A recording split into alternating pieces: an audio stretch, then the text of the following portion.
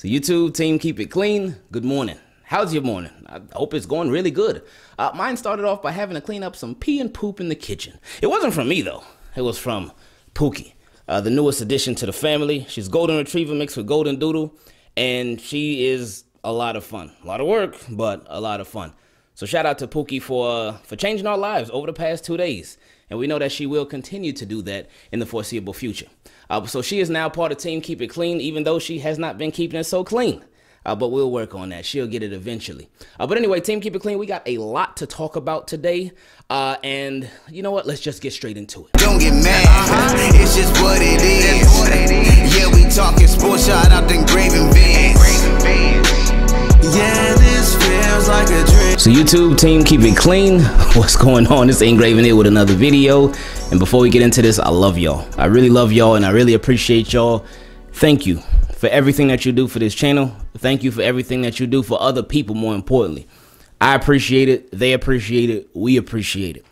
Now, yesterday was a very interesting day for the Baltimore Ravens because they announced their e-gaming league, and they also announced, of course, the contract extension with Gus Edwards. And that contract extension, that keeps him in Baltimore contractually for the next 3 years because he's on the tender this year, and then he has the following year and the year after that that he signed to the extension through. So he's right on pace with J.K. Dobbins, and this is something that we talked about. We hoped that would happen last year, that they will sign him to an extension and both of their contracts will run out at the same time, and then there will be some decisions to make. But regardless, they'll cross that road when they get there. But the move yesterday that had a lot of people confused, had a lot of people scratching their heads, especially me, was the Juwan James signing. I was thinking, like, why would the Ravens sign Juwan James? Why would they do it now when they could have done it later? For what? That was one of my first questions, but that's why I love Team Keep It Clean so much, because y'all made it make sense. I forgot who it was, but somebody pointed out specifically. They said with Juwan James, one of the reasons why the Ravens could have signed him now as opposed to waiting till later, so they don't have to get into a bidding war. There's no competition from anybody else right now, so the Ravens don't have to continue to raise their prices and raise the offer to Juwan James. It's just them alone. And from that by itself, that comment, I was like, oh, wow, that just makes so much sense. And then somebody else in the comment section was like, oh, another benefit of this thing is Juwan James, he gets to rehab directly with the Ravens. And while he's rehabbing with the Ravens, he gets to learn the playbook. So, and we don't expect him to play this year.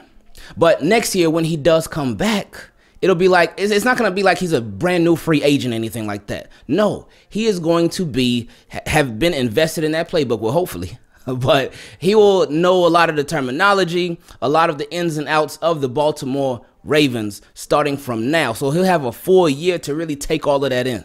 So that's another benefit of this whole thing. And then, like I mentioned in the video yesterday, Alejandro Villanueva, his contract is pretty much a one-year deal. They can keep him next year too, but it's pretty much a one-year deal. All the guarantees are this year. So if they decide to move on, hey, no problem. Now, one thing that I questioned yesterday is why I didn't get overly excited or anxious or angry or upset with the move is because I wanted to see what the guaranteed money is. What are the salaries for Juwan James? Now, this year, of course, he gets the $500,000 signing bonus, so that is his. But his cap hit would only be $250,000. So very, very minimal. And it was said that if he does play this year, he's not expected to play this year, but if he does play this year, but he's not expected to, he would get the vet minimum. So Ravens this year, they like, hey, if he does play, cool, and he's on the roster, cool, but it ain't going to be for that much money. Now, next year, that's where the big question came in. Well, next year, because his contract is worth up to $8 or $9 million. But like we always say, it's not about what it's worth up to. It's about what the guarantees are. And his salary next year would actually be $3.25 million. So you get a starting caliber right tackle who this year is a wash. We know that this year is going to be a wash. But next year, you get a starting caliber right tackle for $3.25 million. So that made it make a lot more sense for me and just for all of us too.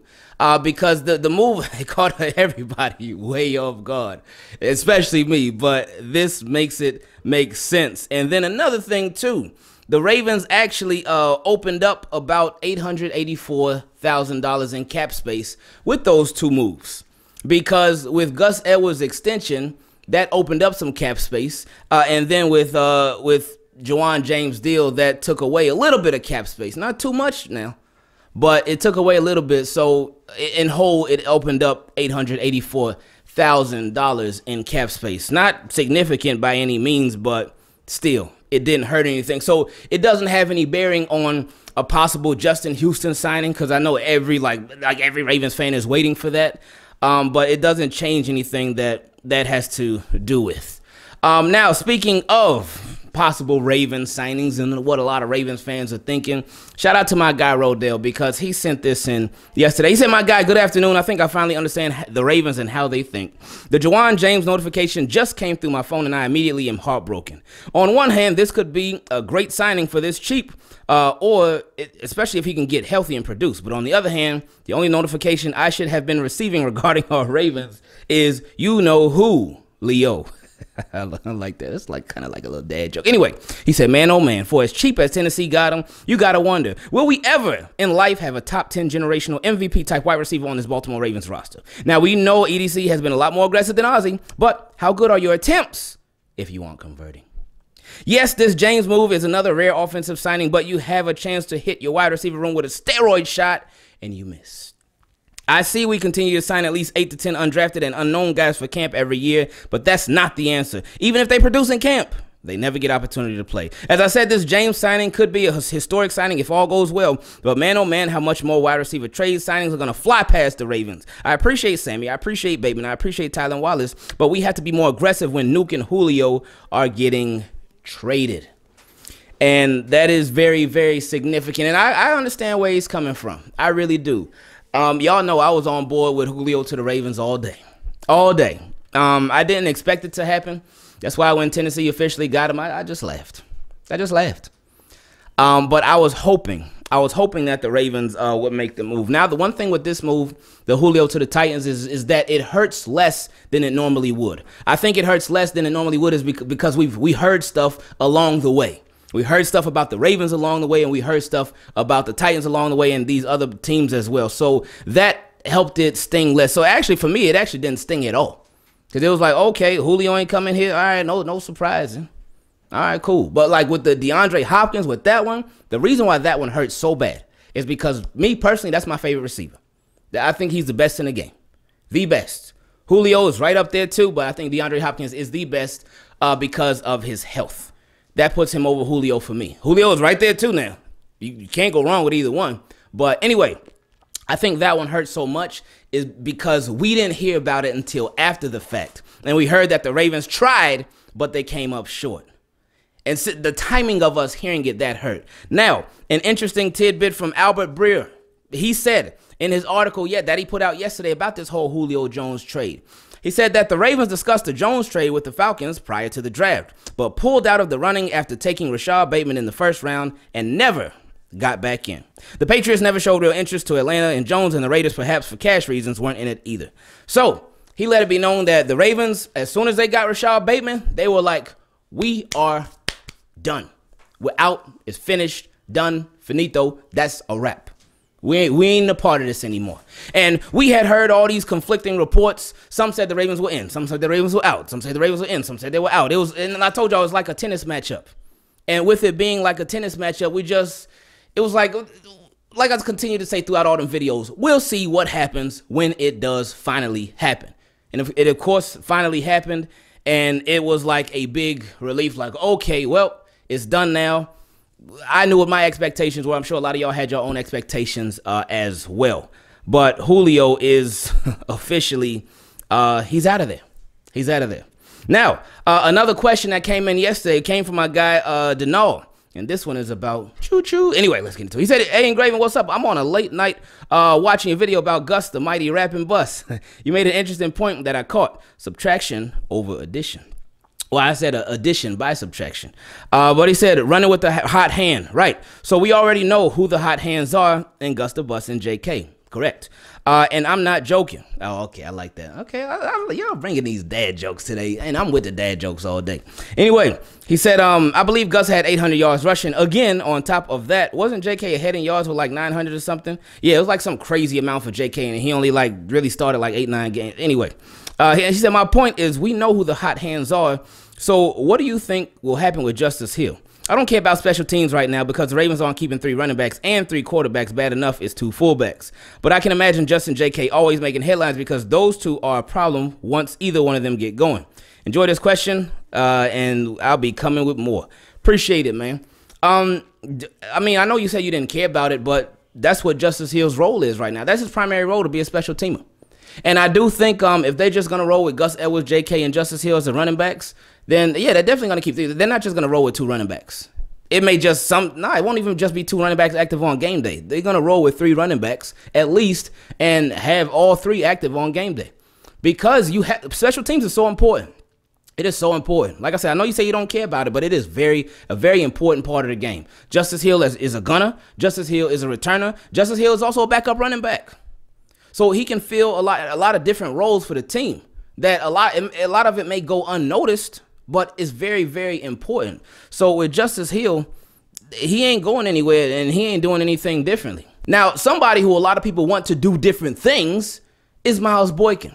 And my guy Chef Life, he sent a question on Miles Boykin. He said, what's up, Ingraven? Long time since I did a question, but always watch the videos. Appreciate it. I treat your page like NFL updates. I'm going to need them to cut you a check. Hey, I would like that. But my question today is, with the Ravens not getting Julio, and with Miles having a pretty good start to OTAs in the offseason, do you think the Ravens are all in and confident on Miles Boykin being their big body target? Thanks again, brother. And always it's a pleasure, and keep making the world better one day at a time. Oh, I appreciate that. I don't do that, though. Y'all do that. Y'all make the world better one day at a time. With Boykin, it's to be determined. It's to be determined because everything is really going to show itself in the season. We cannot take anything about OTAs, training camp, or we can't take that. Not that you can't take it seriously, but you can't take it too seriously because for the past couple of years, well, not last year because last year was just weird, but they've said Miles Boykin is workout warrior, OTA beast, mini camp beast, training camp beast, all that good stuff. But then on the field, not that he's bad on the field, but on the field, him and Lamar weren't on the same page, and he wasn't involved that much. So I can't just go off of the OTAs. Oh yeah, Miles Boykin been performing well in OTAs. That's cool, and we appreciate that. I mean, we wouldn't want to hear otherwise. But for me, like I always say, seeing is believing. So I'm not going to get all hyped over OTA. I'm not going to get all hyped over this and that when we hear reports about how players are doing in the camp and stuff. Let me see it on the field. I mean, it starts there, though. So, again, that's a good start. But let's see where it finishes because, to me, that's what's the most important. But we'll see how these things go, and we'll see how they play out.